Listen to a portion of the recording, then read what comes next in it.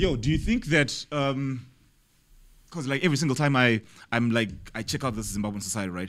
It's like panogara bachingonzi vana vemapasta vanonetsa. Do you think that DNA mechanism spilled onto you?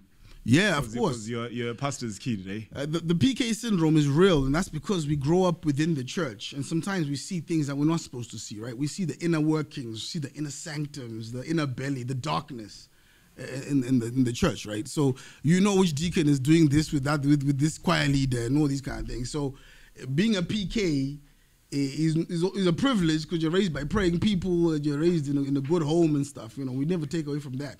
But you also are not shielded like other church members from the nonsense, right? Because you're in the house, you listen to the phone calls, you're listening to the meetings, you understand the wars. Yeah, the counseling. Yeah, bruv. So it's tough being a PK because then you're supposed to hold on to your faith when you actually see some dark sides of this faith, right? You see what people are doing behind the scenes. You're dealing with, money being stolen by ushers. You're dealing with all sorts of things in the underbelly.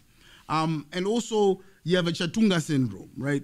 What's a Chatunga syndrome? You're the son of the big guy. You're the daughter of the big guy, right? All right. So you don't even know sometimes when you're falling, when you're making a mistake, because you can sort of get away with a bunch. Because you're the son of the reverend, or the son of the pastor, right? So there's also high expectations as the son of the pastor. Ladies and gentlemen, welcome to another exciting episode of The Bold Exchange. I am here with father, husband, vendor-in-chief, Chibabache Kovo. You hate that name. I don't hate it. An entrepreneur. You're now into tech, right? I'm now into tech. When did you meet me? No. I'm saying you're now into tech like full time. Record exec. You wear so many hats, so I don't know how to like describe you. KUDA MUSASIWA. What up, gentlemen? How you doing, man? Alex, how you doing, brother? I'm okay. Tell me something. You know, we're supposed to do this together like 10 years ago. No. We actually did an interview that those other items decided not to put out. Remember when I came over to your farm and then we did yeah. No, we were supposed to do this podcast thing a while ago, homie. Yeah, so I hope I'm gonna. I think the time is now right. Interesting enough, just looking back memory lane. So, I remember, you're the first person who actually like got me my first laptop and Wi-Fi. Lenovo, Lenovo. And then like years later, we're here. I want to have a crazy, honest conversation with you. Let's do it. How much time do you have?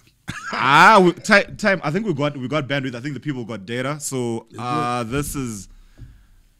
Tell me you're born in Mbare, and I always wonder why do you always bring that up? Because the way you always say, "Yo, I was born in Mbare," like, is that like is it like a street cred item? It's like Hugh Flicks throwing your weight around, like, me, I'm a Mbare bred. Well, you have to understand that sometimes people don't understand the juxtapose or maybe the schizophrenia of my personality, right? I was actually born. Sorry, my hands are crusty as death. Thank you, producer. There you go. So I was born in the ghetto, right? Before independence, right? And then from that, immediately catapulted into the first world, into being an Australian kid who couldn't speak English, right? So it's good to sometimes explain why you were here. The way I speak, sometimes the intonation is different. Right. The things that raised me are different, right? So I still got a very strong affinity to where I come from, right? I'm a Gutu boy, but I was born in Bari, Nishnari. That's where, I'm one of the salads who can walk out there in the thoroughbred and no one's gonna do nothing, right? I'm one of the guys who can walk out there and have no problems because I'm from there, right? And I understand the people there. And I've given back to that community and I've participated in that community. You've been with me in that community and it's downtrodden, it's been left behind. There's a lot of talent out there, and there's a lot of people that who are ignored when we're living in our little golden cages in the Dells, right? Yeah. So it's important for me to never forget where I come from. And I always go there to stay grounded because, my nigga, at the end of the day, we are where we come from at the end of the day, right? So that's why I always make sure people understand where I come from first. And I wasn't born in Salad. So, like, you actually, you're the pioneer of, like, you were in UK before UK was, like, Kwazana East. Right. Tell me about that experience and why did you get back? Why did you come back from the UK? Well, so in my era, we could get onto planes without visas because of the Commonwealth arrangement. Right. We could get to England and they would give us 6 months to do whatever we want, whether it's look for schools, look for work, and then you could extend your visas in every direction. All right. So I went to the UK. I mean, I was doing articles at Ernst & Young at the time. I went to the UK just before the war vets were given their money. And our dollar was strong. So I could actually raise my money after doing a big audit at Leopard Rock. And then I would go, we went to the UK. I was actually visiting my girlfriend at the time, the mother of 3 of my kids, actually. And then the war vets were given this crazy amounts of money. I remember clearly the day because I was London's carnival watching DMX and stuff. Right. And then I came home and my dad told me pretty much that, oh my gosh, the Zim dollar has now what? Has now tanked. And this is the time when we're using Zimbabwean travelers checks in the UK to live, right? So all of a sudden the travelers checks, which were valued at so much, are now like slashed to actually like £700 was now £70. Like my gosh. So that's how I ended up staying in the UK, and I was there for damn near 15 years of my life. Just, went to university, raising a family, working, and watching the country that I had left, which was actually, on the up and up, pretty much come on the down and down. That was the thing. How crazy was that experience for you, just being that side? And didn't you get lonely? And where does this, where do you fall in love? Because you mentioned earlier that you were like at a DMX concert. So when does this love for hip hop and everything, art and music and creative, come about? It started here, actually, We used to be in a Christian rap group with Zabs and them at Calvary Baptist. I mean, they gave us a lot of opportunities as youngsters to grow and be teenagers and love the music we love. But there was a way of trying to shape us and keep us away from the negative stuff. In those days, it was quite hardcore, right? No, it was just glue, man. Come on, rather than hard. I mean, people were just having glue back in your days. That was the hardest drug, right? Yeah, but I mean, the rap that was there was gangster rap. Oh, right. NWA and stuff. So we were sort of shepherded to other types of rap, gospel gangsters, there's different types of Christian gospel that was coming out of the States, which our parents really tried at Calvary to get us into rather than getting into some of the other negative stuff. So that's how we got into hip-hop when I was in Zim. Pretty young, actually, 10, 11, 12, 13. I think 13 when I came back from Australia. So we got deep into that whole Christian rap vibe here. And that's what sort of got me loving hip-hop. We used to make it like on our keyboards at church. We were part of the praise and worship team. So not only are we playing the praise team, I was on the keys and Zab's on the drums and, Red was on piano or whatever, but then after that, we did now make hip-hop beats and record them on 4 tracks. So that was good vibes at the time. You mentioned a lot of church, right? But like me knowing your work and what you've done, right? And some of your tweets and stuff like that when you talk about like, when you talk spirituality and religion, right? Yeah. Are you an ATR person or are you a Christian? Because like looking at the project that you put out, award-winning project with KUDA Guru, right? You've got I think it's your daughter that's got a red so on, and it's very spiritual, and mirrors and whatever. And then now you come from a Christian background. So like, where do you stand in the spectrum of like spirituality? And then the next thing you're on Twitter saying, no, this Togoloshis and whatever don't exist. Like, what's your take on when we talk religion? Yeah, I mean, I don't believe in fairy tales in any direction, right? So I don't believe in Togoloshis. Are you saying like people's Chivano is fairy tales? No. I mean, in Christianity, it's got some fairy tales. I mean, there's a bunch of fairy tales that go around, right? So I'm generally, spiritually speaking, I think my grounding is that I am a conservative Baptist-raised boy who then got deep into, learning the Mbira music and, African traditional religion when I was in the UK. And that's purely because you're searching for your who you are, right? If your name is Kudakwashe in the middle of UK, or if you're in Australia and your name is Kudakwashe, you can't run away from who you are, because your name is not the same, right? So you start to try and look for your roots. And I found my roots very close when I started playing the Mbira, because I learned the guitar quite young. The Mbira, I started learning when I was much older. And I was learning lessons from white people, Erica, Zim, and, Californians would come and really learned a bunch about our tradition. And I just I fell in love with the depth of the Mbira Zimu and the spiritual elements of that instrument. Contemplatively, you can really meditate. So you're agreeing that these are not fairy tales, or can you Zimu and war, right? It's not. So you believe that this is No. I mean, the thing is, I want you to please separate me from. I believe there's mermaids in Jews. You believe there's Jews? No, I don't. I don't believe there's white people in with fishtails in our rivers in Zimbabwe, right? Right. I just don't believe that. All right. But generally, like I said, spiritually speaking, the Mbira gave me a lot of grounding as far as my knowing and loving where I come from, and not forgetting where I come from. So, like I said, Christian conservative, raised very deep into music and, our Zimbabwean etymology and how the Mbira sounds and how it evolved and our spirituality as Africans. So I really learned a lot about that. So I juxtapose in the middle of some of those spaces, but I don't run away from my Christian upbringing. And you don't run away from your roots? No, I don't. I don't run away at all. So you're just one leg, gumbo kuno. Look, I genuinely believe that this is the iPhone 14 Pro, and the 3GS is the great grandfather of this one, right? Yeah. So Pachivanu, Muzukuru, right? And if you look at the breakdown of that word alone, right, Mukuru, right, the bigger person, and why do the Shonas believe that the children are the elders is because, of course, they have the DNA not only of their great-grandparents, their grandparents, and their parents, they also have their own. So they're always considered the older or the more superior version of the past, if you know what I'm saying. No, I hear you. So if we talk about the Mudzumus of my Makurus and stuff, I mean, I have to embody it because I have their DNA. Okay. Do I believe that they're theoretically moving around me, manipulating my current existence? Maybe not in that sense. But the knowledge, the lessons, the evolution that they had, I also happen to possess, and my children will possess, and greater. You know what I'm saying? So I believe in this. I believe my ancestors living within me because of science. Interesting. You got you got a son who's now a teenager, and you got daughters and stuff. What's your take on? Do you think an Andrew Tate is bad for your son? No. Do you think an Andrew Tate is bad for your daughter? No.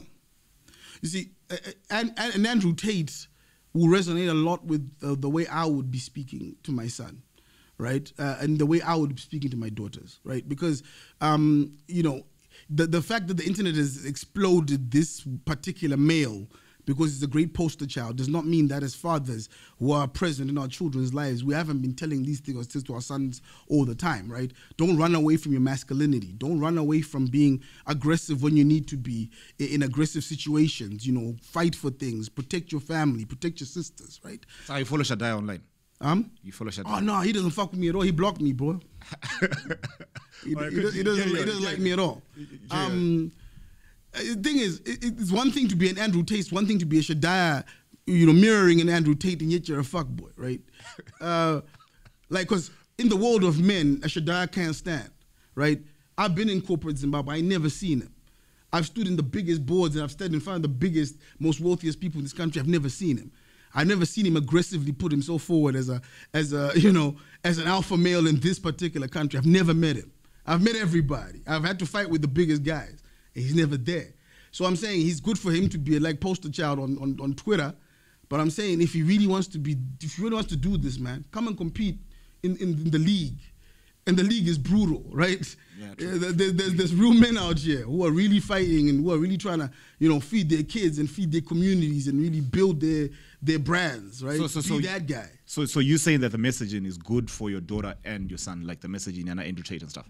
Yeah, absolutely. Look, I mean, when I hear the Shadayas talking about single mothers and all these kind of things, I think the message is lost in some of the misogyny and some of the the crassness, right? My sister is a single mom, for example, right? She's not a whore, you know what I'm saying? You've worked with my sister, you know what I'm saying? Strong woman, does well, whatever else, respectful, understands her place in the world, is raised a son who's now playing Zimbabwe rugby. You know what I'm saying? Has blessed the community in more ways than you and I can even explain right now, Alex. That's the truth, right? True that. So you can't just say, oh, single mothers are hoes. I mean, that's crazy, bro. But are we saying women should not be promiscuous because they're judged harsher in this environment? Of course, right? Women should, are the matriarchs of our homes. They're the custodians of our culture. We call it a mother tongue for a reason, right? When you're in the UK, my friend from Nigeria said to me very clearly, if you marry a woman from Ukraine, your children will speak Russian or Ukrainian, right? If you marry a woman from Nigeria, your kids will speak Yoruba or Igbo. If you marry a woman from Kenya, your children will speak Swahili. If you marry a woman from Zimbabwe, your kids will speak English. That was a tough lesson for me. Like, shit, we have to really remember that our mothers, our sisters, they are the custodians of our culture, right? They are the ones who are going to keep our languages alive. You understand what I'm saying? So it's important. So sometimes these messages that the Andrew Tates are saying, if you take away some of the crazy misogyny that's shrouded around it, I personally have never heard Andrew Tate saying anything I disagree with per se. Right. You know what I'm saying? Have I heard things that Shadaya says I agree with? Absolutely. Because I think sometimes the message is now dumbed down to stupidity, when it should be a message that builds community, builds families, builds family units, builds stronger men who can look after communities and protect. Breed stronger women who can, care for communities and nurture communities and protect communities. You know what I'm saying? That's where I would like to, put it. I totally get you on that, right? And then you actually mentioned like online and right? I want to ask a question. Like I remember we're in lockdown. You got your oxygen mask on, and I'm like, yo, this nigga's not gonna make it. This is crazy, right? By God's grace, you make it. I'm stubborn, right? You recover from that, right? And then there's an incident that happened. I don't know what you tweeted. I forgot what you tweeted.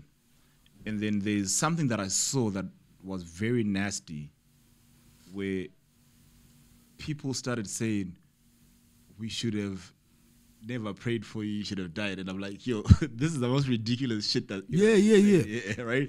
So I'm like, how are we safe out there online? And honestly, do I agree with everything you post online? Nah, I don't agree with everything that you post online. I don't agree with the pinch of salt and whatever how you dish out your how you come down on these kids and stuff, right? Question is, are we being responsible online? Nah. I mean, look, I've been on Twitter since 2007. All right. I got 170,000 followers, right?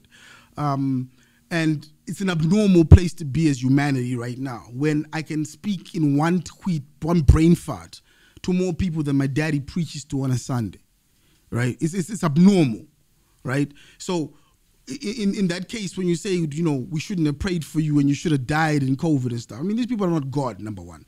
Number two, you can bunch that cluster of people into a handful, right? But that handful still, I mean, even if it's 10% of my following, right?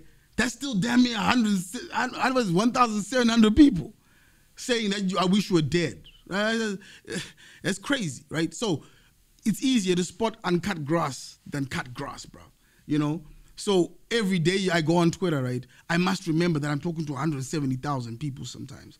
And sometimes my reach is talking 5 million people, right? And we have to remember that if 10% of those people don't agree with you, your Twitter timeline can look like you're hated by everybody. But that's not my lived reality, right? I'm in planes so much these days because business interests all over the continent. And it doesn't matter what airport I'm in. I'm meeting Zimbabweans trying to high five and get selfies, right? I can't walk around Zimbabwe genuinely. I can't go into a Pick and Pay in Waterfalls or Borrowdale without meeting 20 people who want to talk for a minute, who want to swap numbers, who want to take a picture. You know what I'm saying? So it's a very weird space to be, where when you're talking, you gotta understand that if I say something absolutely stupid, like, yeah, when you put metal in a microwave, it becomes nice and shiny. And I did that once, and it actually caused shit, right? And I thought I was joking. All right. Take some foil, put it in a mill like this, and it'll come out nice. And it's like, it was literally a joke I saw on somebody else's timeline, and I just reposted it.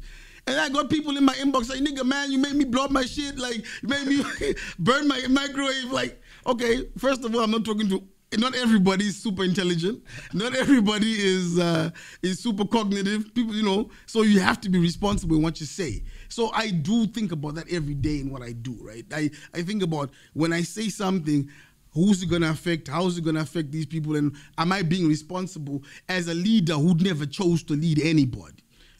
I don't want to be a leader. I don't want to be a role model. I just want to be a guy who talks my shit on Twitter. But the KUDA who was talking to 20 people on Twitter in 2007 should not ever believe he can still do the things he's doing in 2023. It's just irresponsible. I've known you for almost like more than a decade now, and I've seen the transition. I've seen the growth, especially after you got on that deathbed, and then you came out, and then you came out a different person. How? I feel like you were. I feel like you started making more conscious decisions, and I think you actually started going at it harder and chasing your goals harder, and I think and being a more present human being to beat your family and everyone else.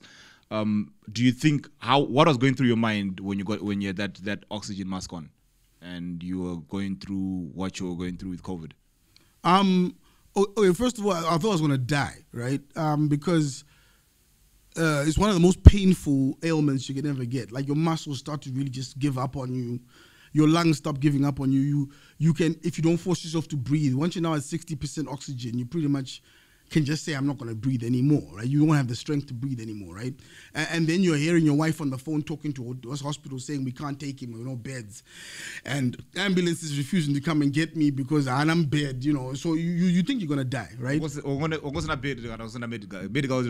And I need medical aid, yes. All right. Good. But then they still had no beds for me. All right. Because remember that time there was swamps, right? So at this particular point, you're just focusing on breathing. And then you knock out, and then you wake up a month later. That's what happened. You wake up a month later. But once you're in that coma space, your brain continues to try and live reality, right? So you're still going to work, you're still trying to do things, whatever, in your brain, but everything has changed. Like you forget chunks of your life. I regressed to like when I was in London, for example. My kids were still babies. And I was 20, my God, and I'm thinking of this, Nintendo is still a baby, right? So you wake up and crazy situation, Alex. You can't see no human beings. Everybody's in PPE, the fuck. So everybody's covered up. So you can't see their eyes, you can't see their mouth, you can't see their facial expressions. You're just hearing a bunch of nurses saying, God is, because you're open up like, what the fuck is happening, right? No one is explaining to you that, dude, you've been in a coma for a month, your organs were failing, so you don't know what's going on, and that now goes on perpetually. And every time you fall asleep, you think it's another day, right? Yeah. So it's one of the worst things to happen to a human being, right? And then you're walking around now at airports and no one's in a mask, no one's in a thing. Oh shit, was this actually real? Oh, I totally get you, right? And just before we wrap up on your social media, right, and how heavy-handed you are to some people and aggressive to others, I always tell people that these kids, and I'll say kids because I'm talking of probably people who never had to walk some distance to actually just get on a phone and be on a phone call with someone, right? So people tend to think that they can actually say something and someone doesn't react, because I always tell people that for every action there's a reaction, negative or positive. Do you have regrets with some of the stuff that you say as a parent? Because the people will be like, yo, but KUDA, you're a dad, or you know what I mean, we can't be doing this, or you're in a corporate space. I've learned the hard way. I've lost clients because of stuff that I've said on Twitter. Yes, I don't want to use my Twitter that much. Do you have regrets on what you say online? And for someone who doesn't know you, because there's someone who doesn't know you and who's only met you in 100, and how many characters are now there on Twitter? 200 or whatever characters, you know what I mean? And they think, oh, this 5% of what KUDA said or 2% of what KUDA said online, that's a whole person. And then they say, I don't want, what would you like to say to someone who actually reads your tweets and find, I think first you are aggressive, or you know what I mean? Look, it's a fantasy land. Right, the begotten son character on Twitter is not KUDA that Alex. Yeah. Right. It's very easy to judge people on online personas, on brain farts, on aggressive tweets and fighting off perceived haters and whatever else. But generally speaking, that's not my character. You know, I don't sit on the boards I sit on because I say fuck you every day. Right? I don't have as many employees as I have because I just walk around and say fuck you, fuck you, fuck you. Come on, dog. Like it's a different type of environment, right? So if you sift through the tweets, there's a bunch of stuff trying to talk about entrepreneurship. There's a bunch of stuff talking about building our country. There's a bunch of stuff talking about feeding ourselves and farming. I'm passionate about that stuff, right? And then you have one little weird moment when some dickhead says something and he says, fuck you. And then all of a sudden, you're Mr. Fuck You, man. Like, come on, dog. Like, we're multifaceted humans, right? Take the length and breadth of everything that we're doing, right? And then look at the media and say, how many times is KUDA fighting on Twitter? And you'll find, oh shit, it's like twice a year that KUDA has had something bad to say to somebody on Twitter, who they don't know. But this person knows everything about you. See, he knows your kids' names. He knows where you live. He knows, he knows your businesses. But he's, 4264 or some shit. You don't know who this nigga is. We're actually talking about it earlier on. We're actually talking about it like just before you came through, and we're talking about how,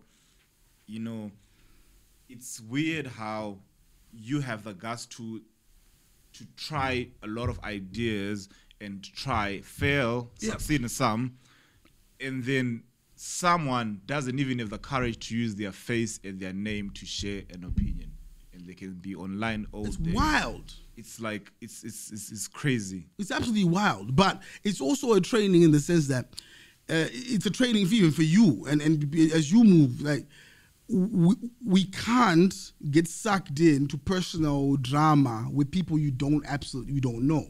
Right? So I want to be very clear. It's not like I read a tweet and I get really boiling mad and then I'm like fixated for days on some guy telling me I should die. I literally say, your mama should die, and I'm playing with my kids again. Or I'm in a Zoom meeting with investors, or you know what I'm saying? Like, it's really something that you have to learn to be a broadcaster and not a consumer. And a lot of times I'm fighting with consumers who don't realize I'm a broadcaster. I say stuff and I walk away. Yes. I don't know some of these people, so I generally just do it. It's a fun space. It's my chosen social media network to play. It's not Facebook. I don't like Instagram. There's too many cute people. I'm not a cute nigga. So I like Twitter because we can brutally bash. We have great ideas. You meet some great people. I've built some great relationships. Off Twitter, right? We have sent damn near 37 children to university with strangers I've never met, not met once. Like, we're in a WhatsApp group, we get money together, we pay for kids to go to university. And all of them are about to graduate this year. What a fantastic story, right? We've raised money for our businesses off Twitter. We've raised money for political causes we believe in off Twitter. We've galvanized each other and pushed each other as men. Like, there's a whole men's circle of guys who just, in a private community, who brutally bash each other every day on a business level. Interrogate each other's business plans. This will suck. This will never work. And I've never met some of these guys. They're all over the world. Some of them are chartered accountants. So I've built great communities within this enclave of stupidity. And then there's this one big, 170,000 that you speak to, and then you have to deal with a couple of nonsenses here, whatever. But on a day-to-day, I get a lot more benefit than I get from angst. There's something that you mentioned that I actually want to follow up on there. You mentioned political causes, right? And you're the right person to ask this. And I don't have any nice way to ask this, right? Yep. We've both worked with this gentleman. How come everyone always thought that Ivan Mahere was a project? How come every alternative voice in Zimbabwe is always pinned is a project?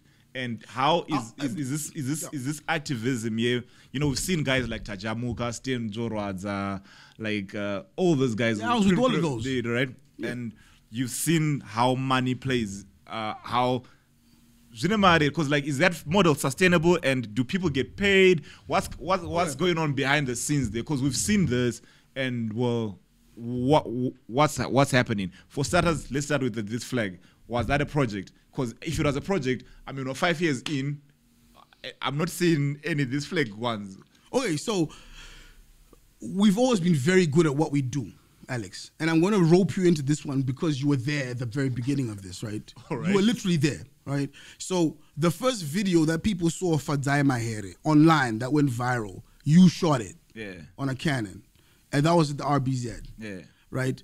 The videos that were shot by Pastor E, we shot them at the crib where we were staying. Right. Right? we were just very good at what we were doing. Because not only were we doing corporate graphs, you know, Chibuku, Ani, right? At the time, we were bored and we started doing stuff for people like Pastor E, you know, Fadzayi Mahere, Tajamuka, etc.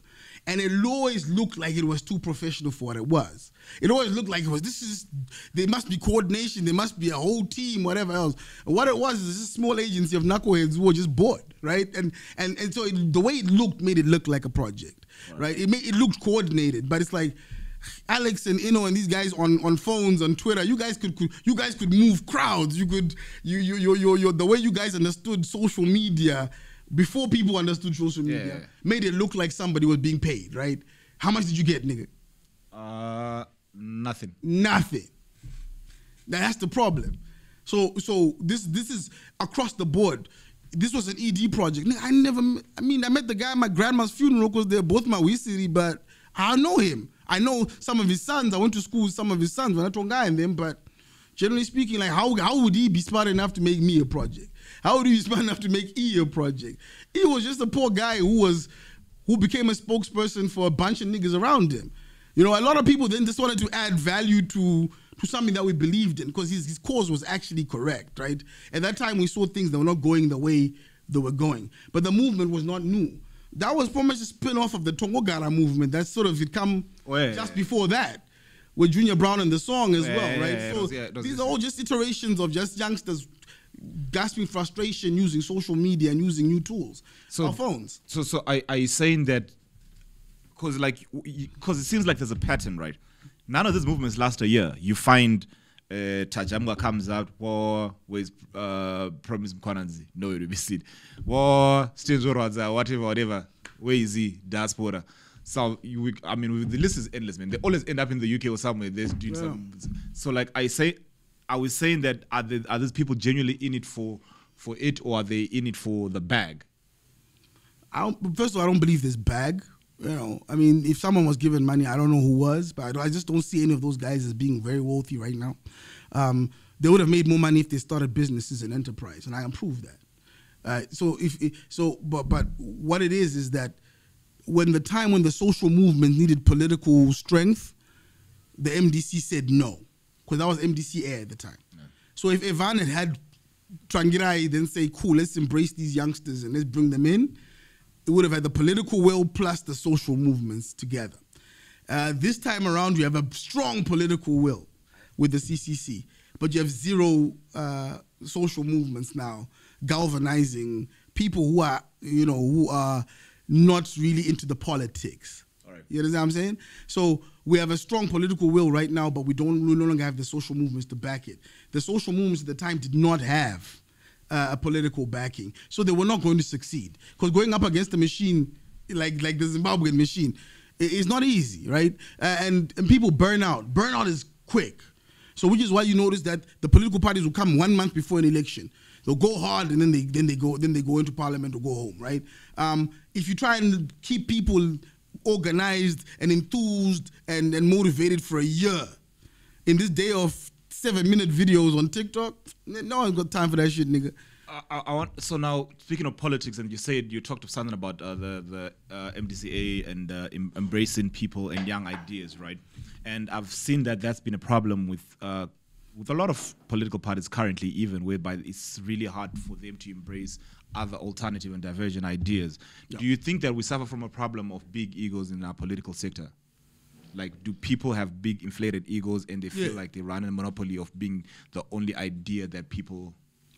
Yeah, but this is not new, Alex. Like, politics by its definition is egos, right? It's about big egos. People who are, who believe they can run the world or run a country. These are big ego type characters, right?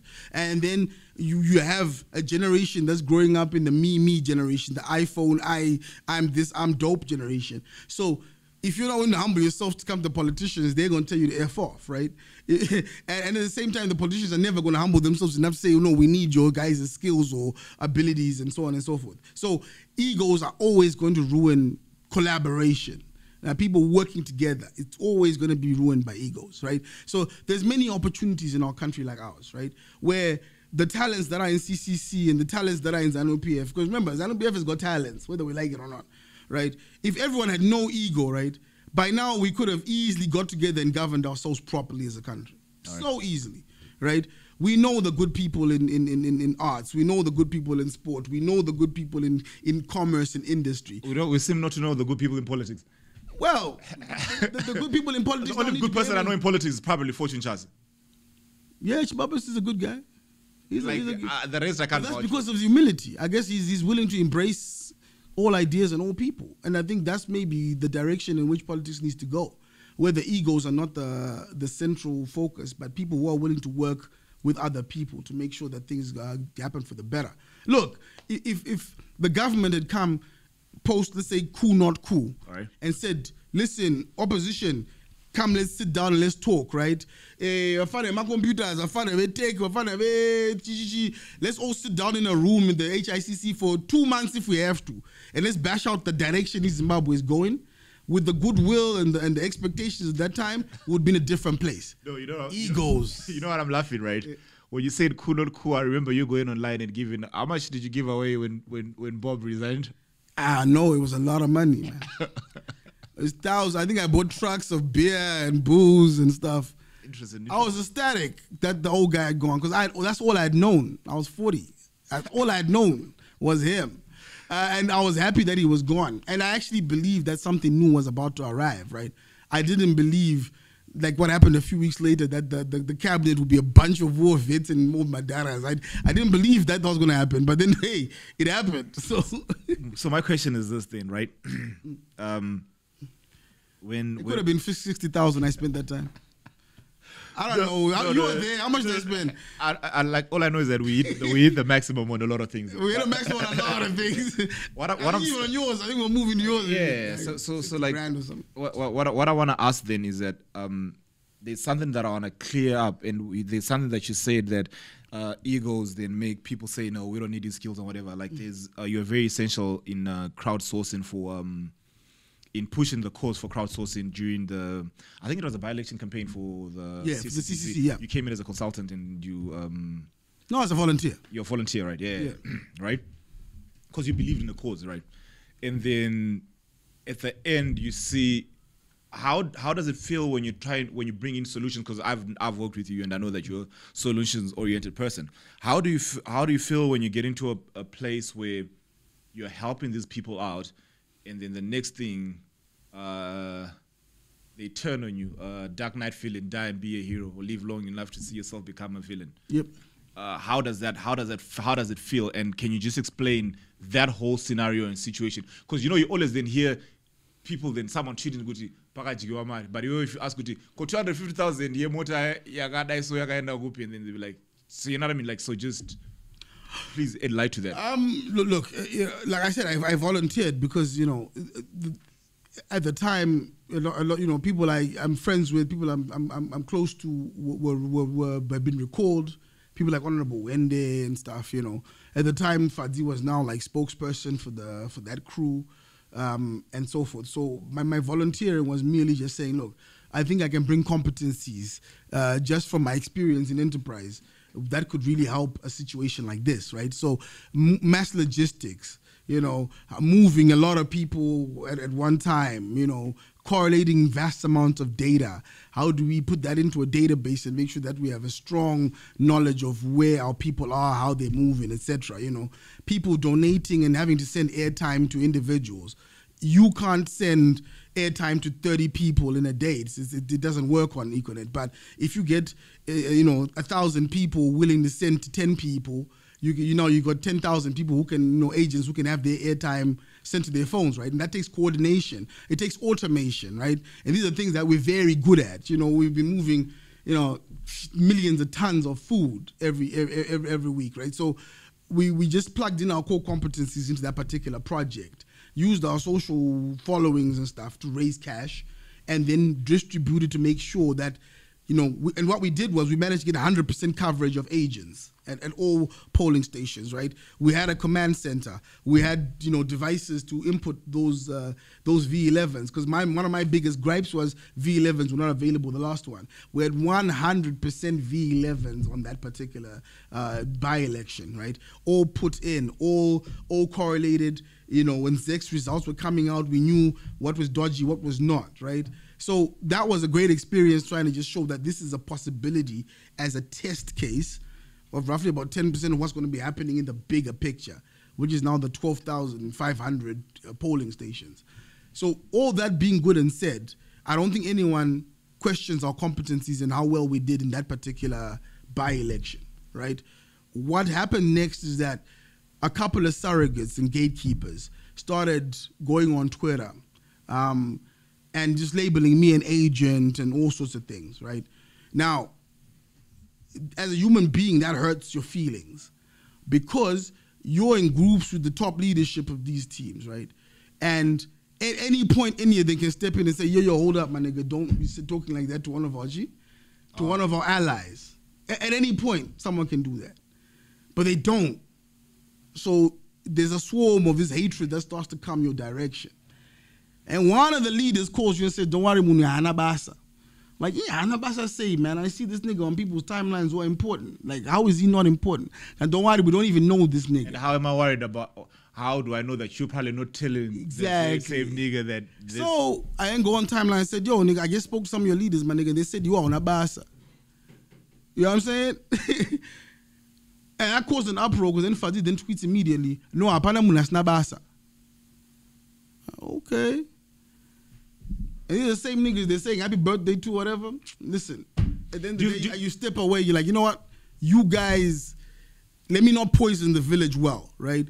If I'm this agent, if I'm this bad actor, etc., and all the money and time I've put in is of an agenda, let me walk away. And let me not touch this particular process so that I don't... Because you know what? The worst thing you can be is the guy who people believe is poisoning the village as well. Yeah. You don't want to be that guy. So let me walk away from this particular issue, right? Let me not touch this particular stuff. Let me walk away. Let me go look after my businesses and my life. Very comfortable. No problems. I don't have to deal with this. Actually, it doesn't matter to me who runs this country, boy. And I barely live here anymore. You know what I'm saying? So walk away from that. And so that you don't have to watch people you trusted and you loved and you participated and volunteered for stab you in the back constantly. You know what I'm saying? You just have to let it be. You walk away from it. Don't poison the village well. And hopefully those surrogates can now step in and then plug the holes that were left by people like me. And I'm not the only one. There's thousands of people who have participated, tried, volunteered, walk away feeling jaded, right? And hopefully the people who are not agents and the people who are not bad actors can then plug the holes. And we'll see how that goes. But as far as I'm concerned, no one has plugged the hole I was. So we're heading to a very interesting, we're heading to a very interesting time. 23 August, people are voting.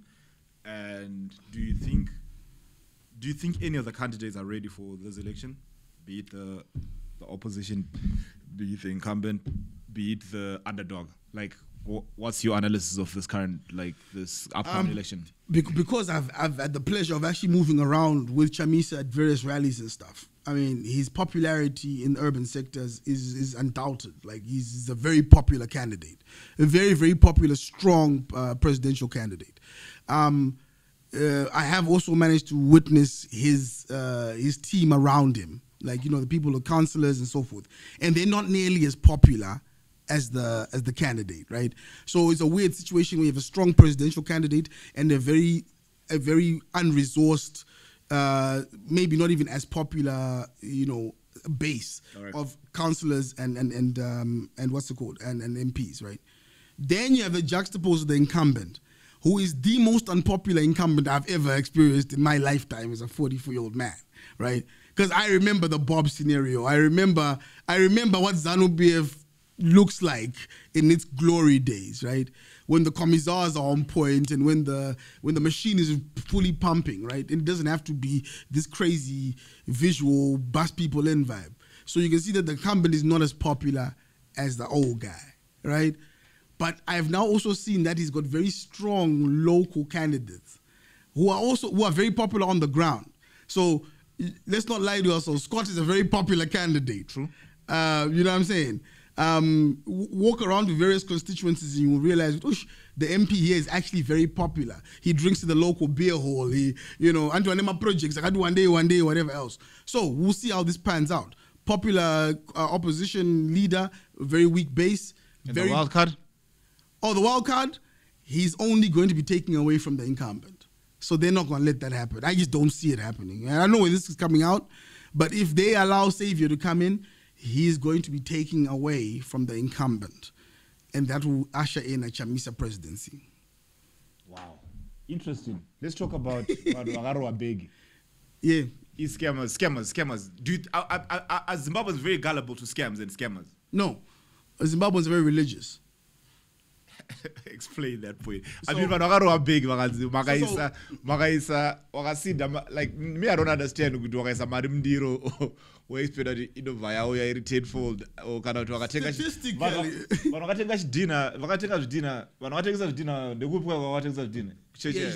Yeah. People were made to buy bricks. So I'm saying, are we gullible for like? No, we're not gullible. We're religious, right? So how does someone come and say, "Yo, listen, if you give me $15 in 2 weeks," I'll like that's nonsense, man. No, it's not nonsense.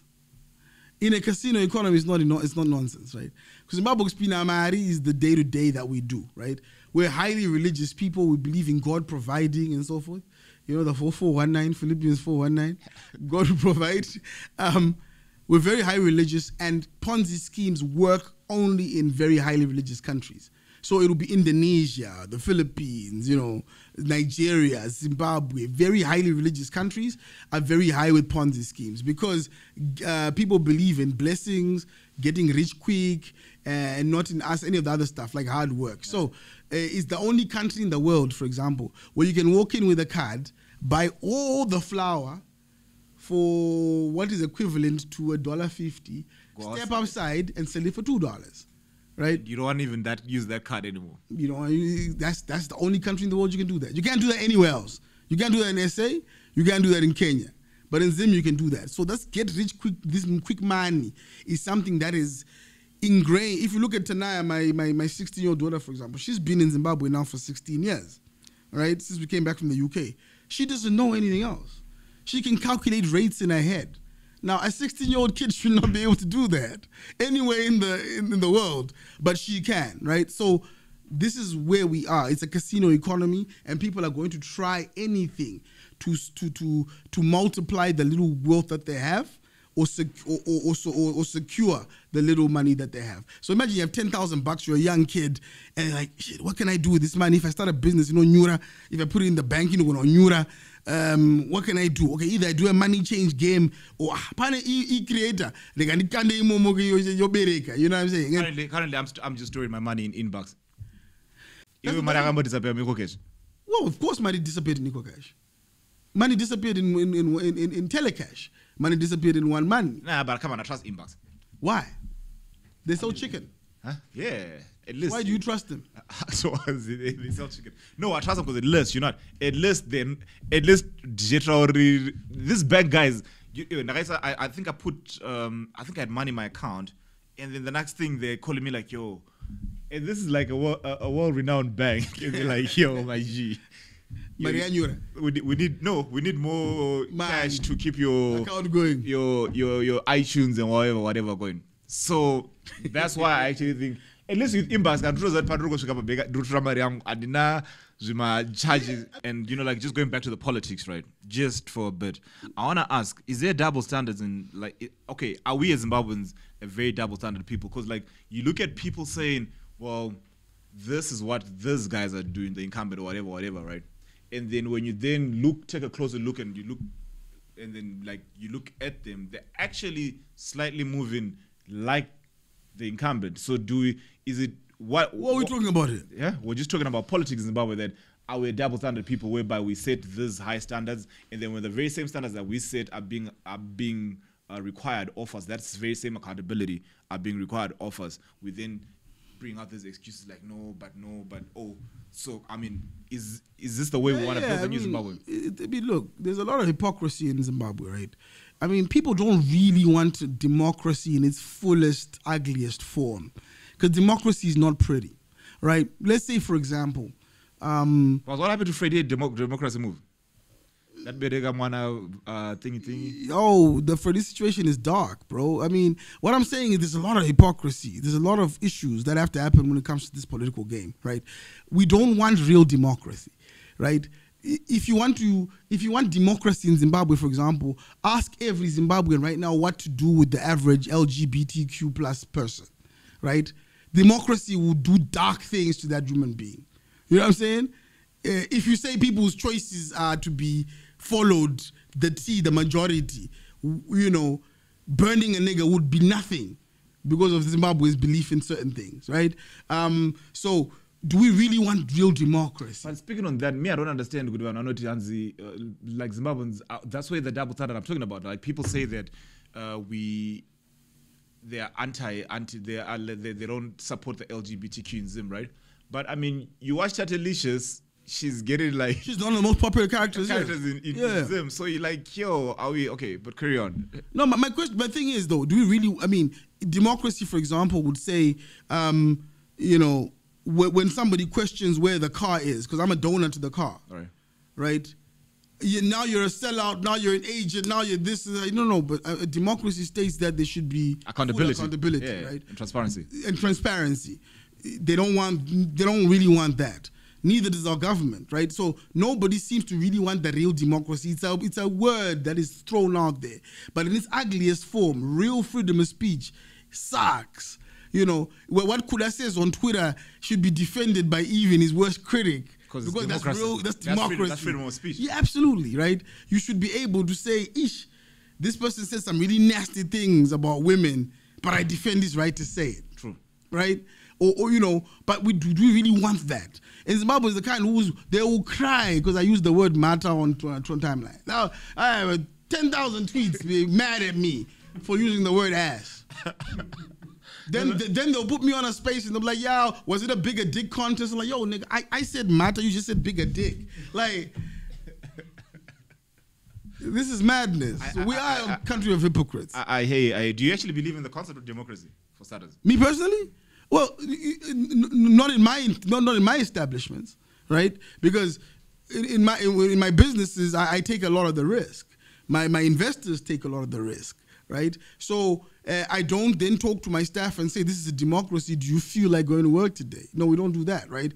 We have to run it in a semi-autocratic way that gives room for people to be trained, see how they can rise, and people can also gain wealth, and people can, you know, can contribute to the building of our business. Because our fiduciary responsibilities is our company and our investors. Right? Do you think that model can be adapted to like running countries? Because my problem, I've always said this, like my problem, and I said it the last time I was talking to Ruti, and I was like, yo, my problem is you can't have smart people and dumb people having the equal say in a matter. Well, I've said that too, and I've also been lambasted, right? So, in Harare, for example, as a homeowner, I don't want non-homeowners to have a say on who runs council. Because council is there to manage homes, suburbs, drainage, sewage, how many people can occupy a person, bylaws, the way the houses look, etc., right? So, why are you letting people who have no vested, they've not invested anything into the place to then be allowed to then have a say? And that's what's happening, bro. All right. The people who have invested the least in these environments have the most say. Yeah. And that's why the dilapidation and stuff, because muna garam kanzula satamboita running water tape. Because like I actually I had a conversation with someone and they were saying that they remember back in the days Kumebas they were like, yo, you weren't allowed to stand for any council office if you never owned a property in the area. Yes. Because you then understand, if you own a property, you actually then say, yo, I have the best interest because I'm trying to also safeguard my investment. My investment. Yes. Speaking of investment, you are currently a serial entrepreneur. You got You got your Zivai, right? Yeah. Zivai. Africa AI project. Did you name it after your brother or? Yeah, my brother just happened to have a cool name that had AI at the end. So. And it also means gain knowledge. Yeah. And what's it like running a tech business and a Greek business and farm, being a parent? What's that like, being a serial entrepreneur? It's great because the perception is that KUDA is running all of these things, right? And I'm too scatterbrained to do that, right? So Fresh in a Box is like 6 years old now. Right. It's come to maturity. It's not a startup anymore. We've got great partners. Me and the wife sold off a bunch of our shares to great partners who already got retail stores and stuff. So that's a business that I know is running comfortably and is well managed. I don't actually get involved in the day-to-day. I may have a meeting once a month about it, and also customers still associated with me, so I still have to deal with customers on WhatsApp every now and then. But that's pretty much my involvement in Fresh in the Box. That's the reason why that number is no more. You're no more replying to our text on that Fresh in the Box number. No one's replying? No. When I talk to you personally, I'm like, yo, that's the reason you migrated that number to someone else. Yeah. I mean, because I don't have to be there anymore, right? So being great at starting projects and getting limelight on projects and getting the branding up and stuff like that, sometimes you're not the best person to then drive it to where it needs to go, right? So, for example, I didn't own retail stores. I mean, my fleet of trucks was not enough to now cater for what's needed on the B2B, right, which it has morphed a lot to become. Right, it's more, restaurants, big hotels all over Harare, Zimbabwe, and so on and so forth. So to get KUDA running that sometimes is a fallacy, and that was not necessarily my calling. Right, the stuff I enjoyed with the Fresh in a Box pretty much ended about 4 years ago. So now it's in the hands of people who we trust, who are partners, and they're doing a great job with that. So you can leave that to the side and move on. And then Noma started a Fresh Academy thing, which moved a lot of the learnings and stuff because we need to train farmers as well. We need to have a great way of raising money for farmers to do that kind of enterprise. So she's deep into that space, which still plugs into the smallholder farmers plugging into the Fresh in a Box ecosystem. Then you got the tech side of things, where Zivai has always been there. It's like it operated on Fresh in a Box. Those who've used Fresh in a Box always spoke. But in those days, it was called Lucy, right, which was an LLM programmed bot that used to be able to tell you where your order is, what you're doing, etc. So it's very smart stuff. So is the Zivai project pretty much just spinning off a bot because of the whole ChatGPT vibe, and just trying to give it to Zimbabweans? Because as you can tell, in this room here, no one can access ChatGPT because we're banned. And 20 other countries are banned from ChatGPT. Why? My sanctions? I don't know if it's sanctions or just they don't want to be bothered with us, but... Come on, you can't say just 20 countries. Yeah, no, 20 sanctions countries, yes. Yeah? 20 sanctions countries, basically. So sanctions do affect in... Oh, yeah, no, of course. I've always said so. I mean, that's without doubt. Right. So Zivai is like giving Zimbabweans access to ChatGPT, image generation, research modes and stuff. It gives people in Kenya the same access. People in Eswatini who are banned, So it's a great startup project of something that we've been passionate about for a while, that we can put some energy into. And I partnered up with a young developer, known as Cyprian, as a co-founder for that. So that's his baby. He builds that with his team, and we're hoping to get funding for that and push that into the African space as a great African alternative to AI, right? So these are, like I said, when you have multiple little enterprises, you start owning various amounts of shares in various little things that keep your interest in you waking up every day. And right now, the tech stuff is what I've always loved. With Fresh in a Box, building apps, web development. AI is the new wave, so we're really getting our teeth into that one. We don't know what the next wave is, but we'll always try and make sure that we're at the cutting edge of what's new technology-wise. And all Fresh in a Box was matching my wife's passion for agriculture and my passion for tech. So tech is always going to be the bedrock of these things that I do. How important, speaking of this African AI and trying to move the tech into Africa, how important is it for Africans to actually own the narrative and actually now tell their stories and depict themselves when you watch Coming to America 2, you then watch some funny, they say these guys are coming from Africa, but you hear some funny accents. How important is that for us to actually control the narrative, control the way we see each other, control the way our kids see us themselves? Yeah. it's important question, right? So if you go on to ChatGPT right now and ask it a question in Shona, it'll spit out gibberish, right?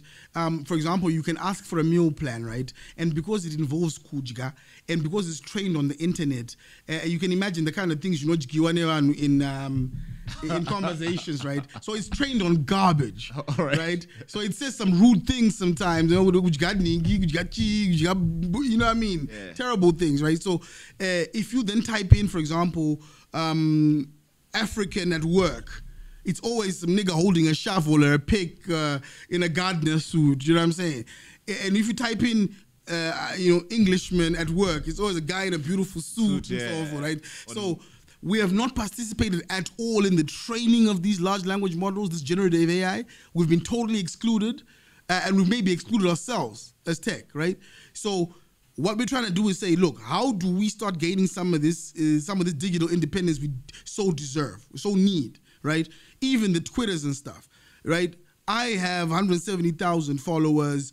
My impressions every month is in the region of 15 million or some crazy thing, whatever. People with 5,000 followers were getting thousands of dollars in checks last week. We're excluded.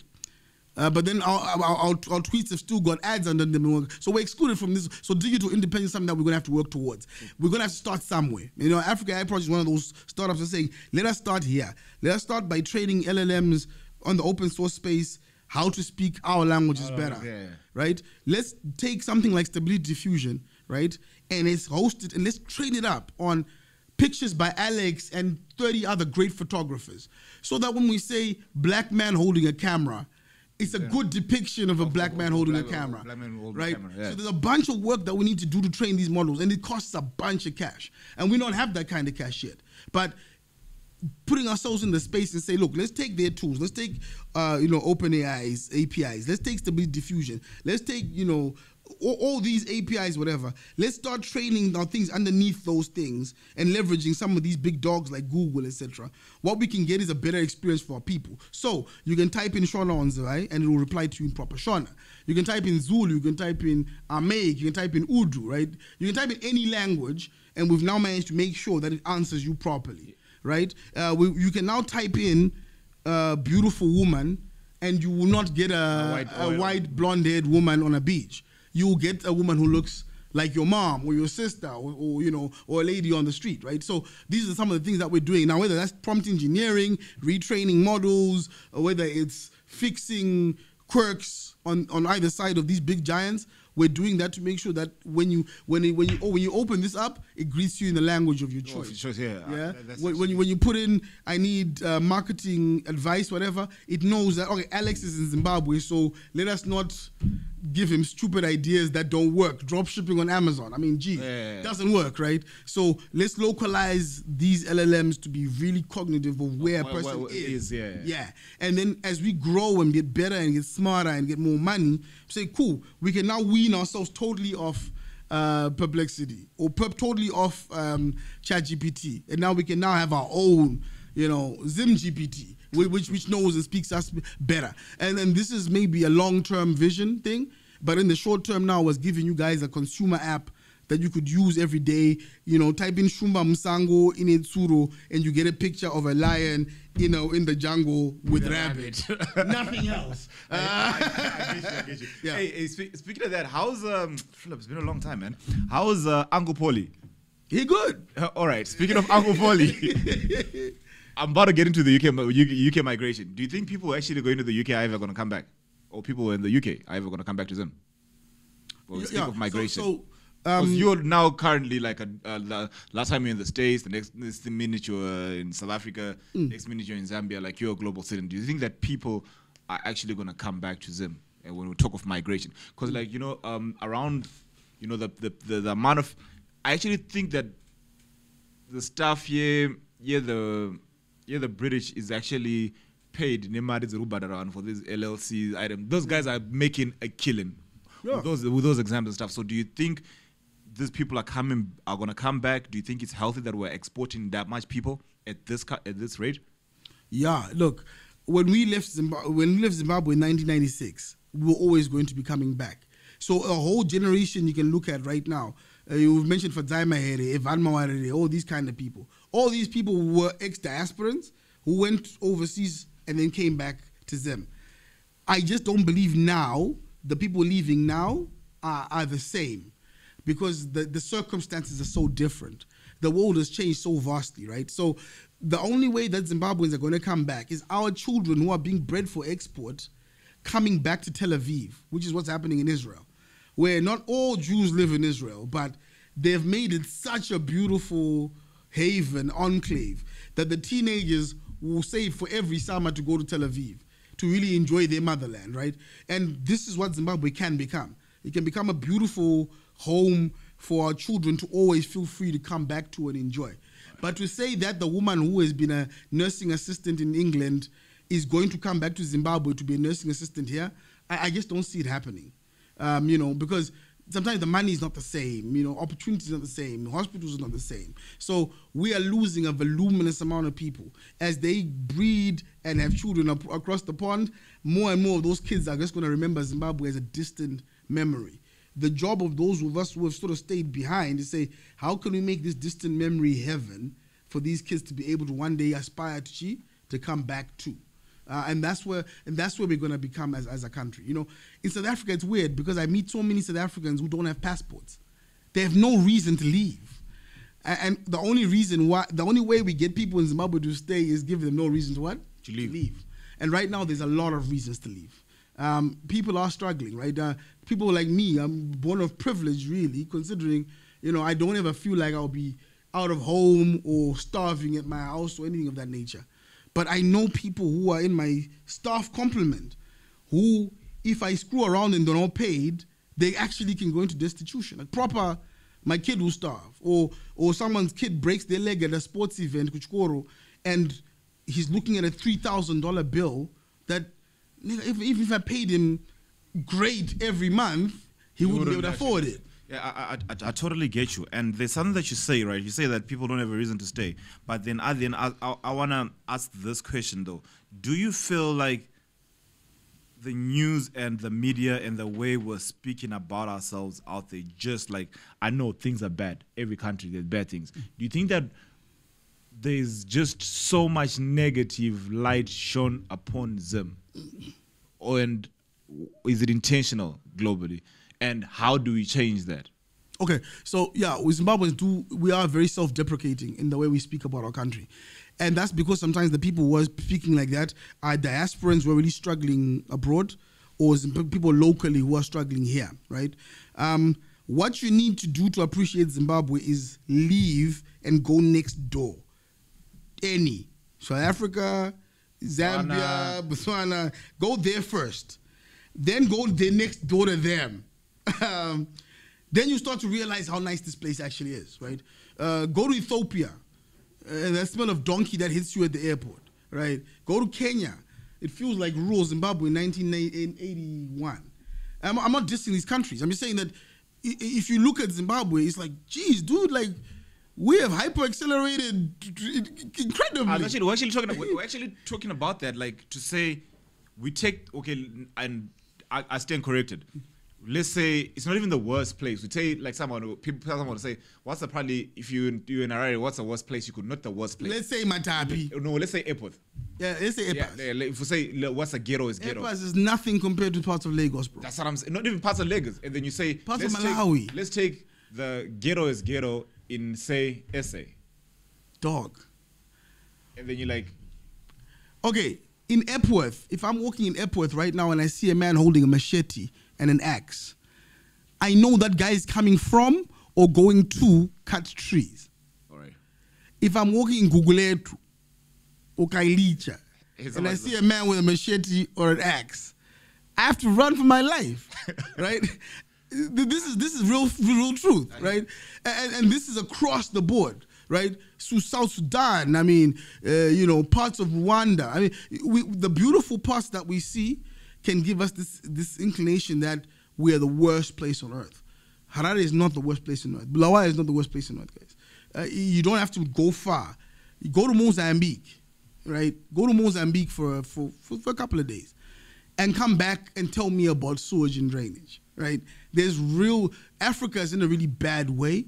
We just happen to be one of those enclaves that was really beautiful, and people are seeing the degradation and understand where it could be. So we self-deprecate because of the aspirational levels that we actually have. Because we are a people of excellence. We want better stuff for ourselves and our children. However, tine era. Okay. You are very passionate about when it comes to the arts and creative, and particularly hip hop. Yep. And what's your take on the current music what's your take on the current art that's coming out of this country currently? Dog, everything that we tried to do 10 years ago has now come to fruition, right? We now have the Holy Tens, the same flows and all this. Like, Zim dancehall has now been totally sidelined by a really great crop of young Zim hip-hoppers who are speaking the language of the ghettos. Of the ghettos, yeah. So the Junior Browns were too ahead of their time. I mean, voice Triple Street, voice Triple man, you know, he's been doing that for years. But right now, the time for this type of music and the everything is perfect for hip hop where it is. So I'm very proud of where I'm seeing hip hop has gone. Yeah, I'm actually proud to see these kids buying cars, taking care of families. You know, like it was just have managers that we can call and stuff. I mean, it's really good to see an industry grow like that. So the lesson I've learned in that is patience, right? Sometimes it's not going to be in your lifetime, but what wise men will plant trees whose shade they'll never sit. Right. So when Alex was shooting the Togo Gara moment in Star FM with that day, and we put it online, right? We never knew that one day a Voice JT would say Junior Brown is my inspiration. True. Didn't know that. But remember, if you look at his age group, like he's 21. We put that out in 2023, so that's 10 years ago. He was 10 years old. You see what I'm saying? So these seeds are planted many years ago, and now you got all these great artists who've sort of cropped up. So a Junior Brown can sit there and be proud of what he's achieved, right? A 10 Diamond should be sitting there proud of what he's achieved. If you look at the Dena Moses and sort of the branch that spring from that side of the Few Kings, right? The branch that flew out from the the MMT guys in the south, right? There's a whole beautiful branch. And you got these kids coming out of Gweru and Kwekwe and and the flow. I'm not going to same flow, K flow. So we're now looking at stuff that Kelvin did. Oh yeah, and now the person who murdered that kid, he was bumped by a car, right? And they still haven't found. There hasn't been justice for that kid, right? There's been no justice for Kel. Still on music and arts, you mentioned a lot of male voices. And there's always been this argument. Why are female artists not making an impact on the industry? Is it because they are not putting as... I was talking about hip-hop, right? If you're talking about female artists in Zimbabwe, they're huge, right?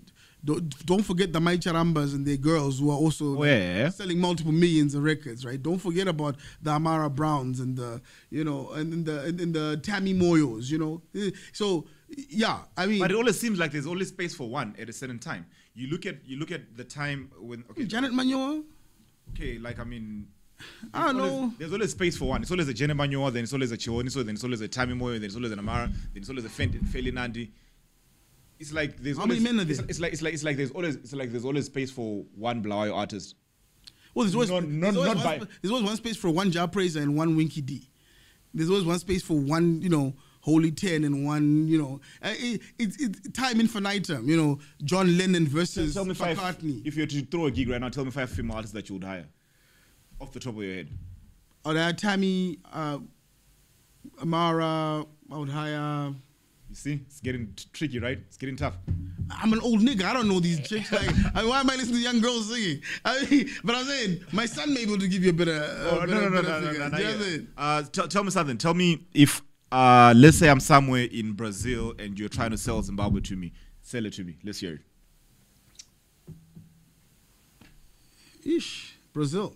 If I was in Brazil, anywhere in the world, if I was from anywhere in the world, and then you're like, yo, Zimbabwe, Zimbabwe is the best country because of A, B, C, D. How will you sell that to me? If you're in a beautiful country with vast lands, great agriculture, great animals, and low to no crime, come to Zimbabwe. My animals, ne agriculture, why did you leave out the people? Great people as well. The best people. Okay. There's not one person who's traveled the world who does not say Zimbabwe has got the best people. Literally, like Lagos. Everybody there is trying to rob you somehow. All right. Whether physically, verbally, spiritually, right? It's a very, very hungry culture of Kiribidi and and Majet. Zim doesn't feel like that. You can still come to Zimbabwe and have a great time, live in a great hotel, go see the wildlife, enjoy the nightlife and stuff, and still have a great time here and not be robbed. Worst, you get someone break your window and steal a laptop out your car. I mean, that's the worst that I've I've experienced. But it's a safe place to be. It's a safe place to visit. Now, if you come to South Africa, however, things are different. Things are far more ominous, right? So you are going to have to be in a very safe environment in a Sandton, in a closed up environment with guards, AKs, right? You're not moving around. You're not going outside to jog with your AirPods on. I mean, dude, like, it's not easy in other countries because the crime rates and stuff and the danger there is so different. So raising your kids in Zimbabwe, if you got some money and stuff, this is the best place to raise your kids. So I mean, I would never ever say this without being 100% serious. This is one of the best countries in the world. It's just one of the worst run at the moment. I hear you. And just in closing, right? For someone who was only engaged with you online and they've got this bias and this misrepresentation of you, what would you like to say to them? I think this is the camera you're using. Yeah, so I don't know you. I got 170,000 followers on most platforms. We don't know each other, and we probably never will. And we're in a natural situations where we're exposed to each other. Block, mute, fuck off. I don't have to be a role model. Anyway, guys, that's been the Bold Exchange. I'm kidding. I'm a nice guy. If you've been offended, it's good. If you learned something new, it's good. That's the whole intention. And let's start the conversation. KUDA, thanks a lot for coming through. Brother, thank you for having me.